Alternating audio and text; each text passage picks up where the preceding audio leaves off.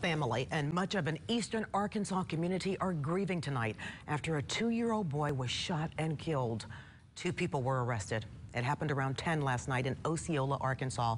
That's about 60 miles north of Memphis. Local 24 News reporter Brad Broders live at LeBonheur Children's Hospital, where doctors were unable to save the boy. Brad.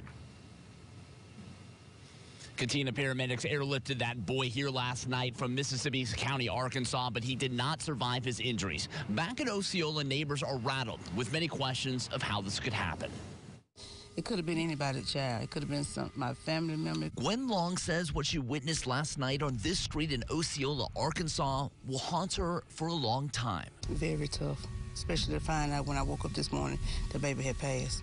A little after 10, Long said her neighbor, a young father, frantically knocked on her door with his bleeding 2-year-old son in his arms. He was hollering and the baby was hollering, so I told him to calm down, and I took the baby till the police got here. Long said the child was shot in the head and struggling. Terrible.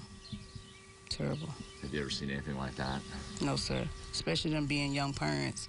I know it was hard on them. Despite police and paramedics assisting, the 2-year-old died overnight at LeBonheur Children's Hospital in Memphis, and Osceola police arrested 2 people. Sad. I mean, worrying about, if your kids can go outside, something, random like that happen. Those living on the street said they'll rely on each other in the aftermath of a traumatic ordeal, the death of a child. That's what we're going to have to do, continue to pray for our children, because we don't know from day to day what's going to happen.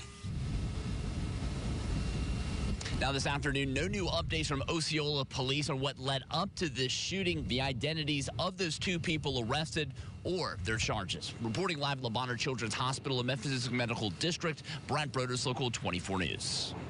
Brad, thank you very much.